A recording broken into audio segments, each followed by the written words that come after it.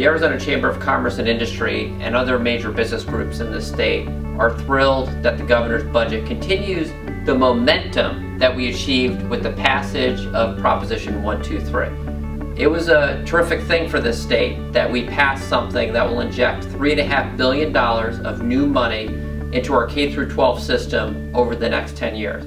But we also realize we need to do more. And what we're excited about is that the governor's budget puts over $114 million in our K-12 and university system. We know what works in Arizona.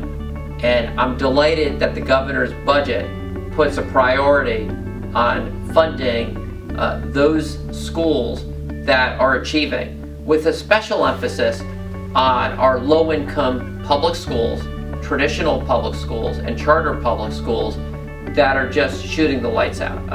We urge the legislature to, in as speedy a fashion as possible, to consider the budget and to make sure that the education portion of the governor's budget remains intact.